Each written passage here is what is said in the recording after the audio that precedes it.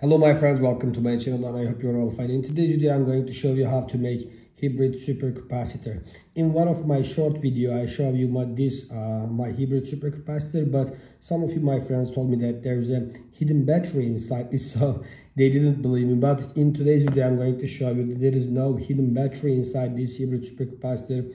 I will show you its power, and I'm going to show you how to make a hybrid supercapacitor, but in a reversing way, so it will be better for you to understand how to make a hybrid supercapacitor. So let's start to measure the voltage inside my hybrid supercapacitor first of all. Okay, let's measure the voltage.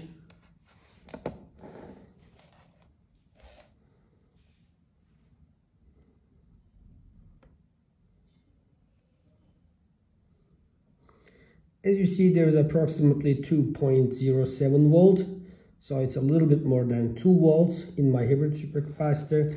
Now I am going to run this small blender with my hybrid supercapacitor.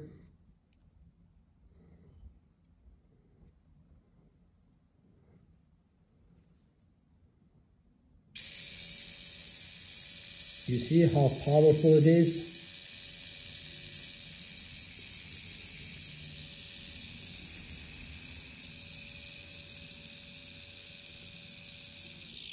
It's pretty powerful, so let's short circuit it.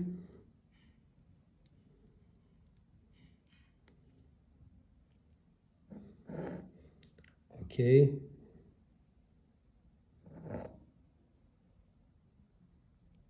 Oh. See? It's pretty powerful hybrid supercapacitor. Now we will open up this hybrid supercapacitor. I will show you inside it and tell you step by step how you can create your own hybrid supercapacitor at home. But before opening up the hybrid supercapacitor, I'm going to show you the basics of supercapacitors and hybrid supercapacitors, and I'm going to tell you the differences between them.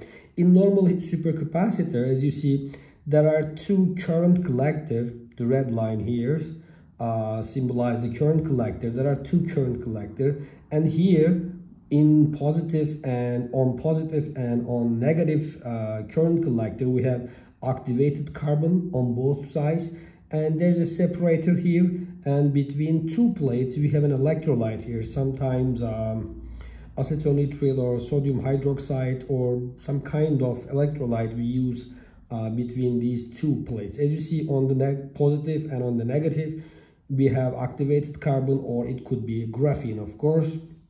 But in hybrid supercapacitor, on the positive sides, instead of activated carbon we use metal oxide. In this case, in my hybrid supercapacitor I've just used lead oxide.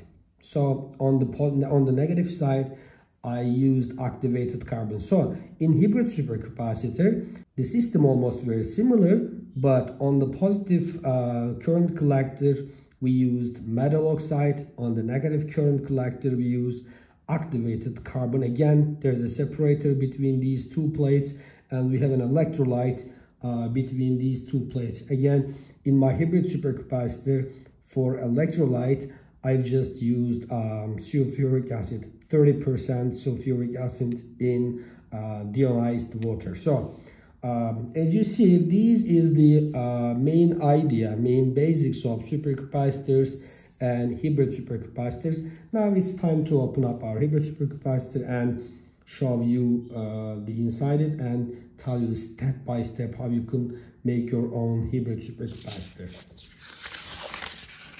As I said just a moment ago, there's a lead oxide inside my hybrid supercapacitor, so I need to use my hand gloves, wear my hands glove, because lead oxide is highly poisoning metal, so it could damage you, it could be harmful for you. So please, if you are playing with lead or lead oxide, please always wear your hand gloves for your safety, my friends. Now I'm going to open up my hybrid supercapacitor and show you inside it.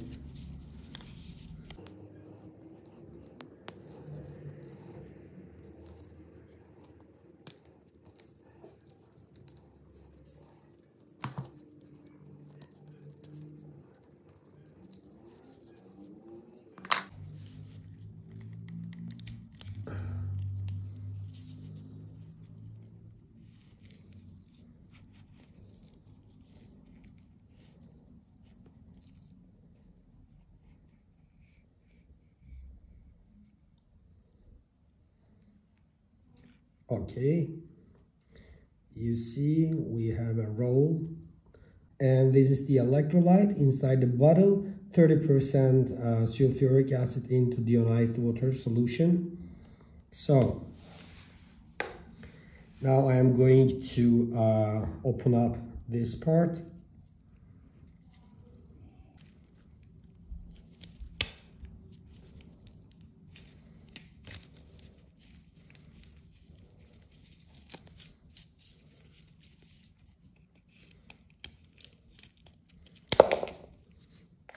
Okay, my friends, now I am rolled off the hybrid supercapacitor.